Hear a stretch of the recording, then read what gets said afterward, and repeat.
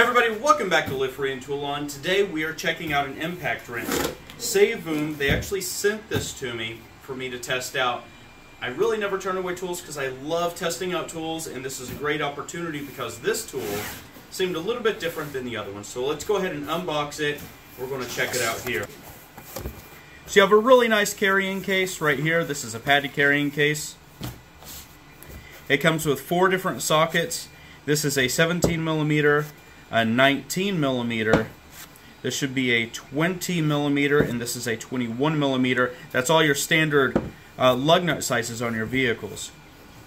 This is a rapid charger right here. This will charge this 3 amp hour lithium ion battery in 2 hours. Now, this does have another place to charge, so you can charge it either through a slow block charger on your wall, or you can use the rapid charger, but this does come with the rapid charger. And this is the actual impact wrench. This boasts 320 foot-pounds of torque. It's 0 to 3,000 RPM. Okay, so let's go ahead and turn it on. You can see there's your battery. It's high. Now we went from high to low. Let's activate it once more. So when you have it in forward and you press the button, you can select from your speed right here. That's your speed control. This is your battery and your speed control. But if you put it in reverse, you see that right there? It's kind of hard to see. Let's get a closer end on it. That's actually your brake stop.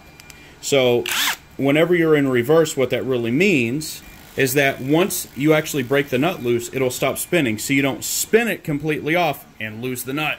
Alright, let's put it through some tests. First, we're going to tighten these up, and then we're going to break them loose. We're going to see how this brake stop actually works. So let's go.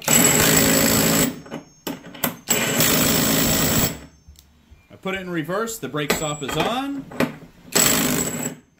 Okay, so it stopped. This did not fly off, and that's awesome because when you're on the side of the road or you're somewhere and you lose a lug nut, that could spell disaster. Oh yeah, that's awesome. You really want this brake stop. Okay, so how I'm going to test this out in practical sense, I'm going to torque this down. This right here is set at 120 foot-pounds of torque. We're going to torque the lug down, and then we're going to break it off on the lowest setting, and then we'll tighten it back up and break it on the higher setting. So here we go. Okay, that's tight. Okay.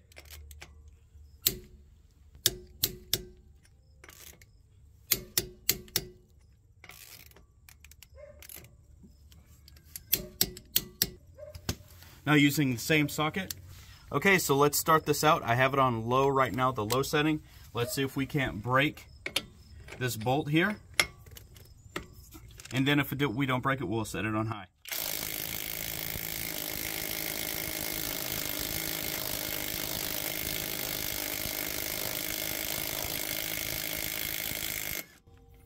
Alright, so the brake stop worked as well, so that worked out just fine. Let's set it on high, and let's break this one over here. So we have it on high now.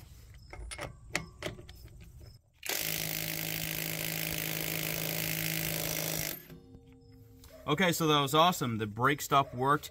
So when it felt that it would stop hammering and it started spinning, it did break, so that's awesome.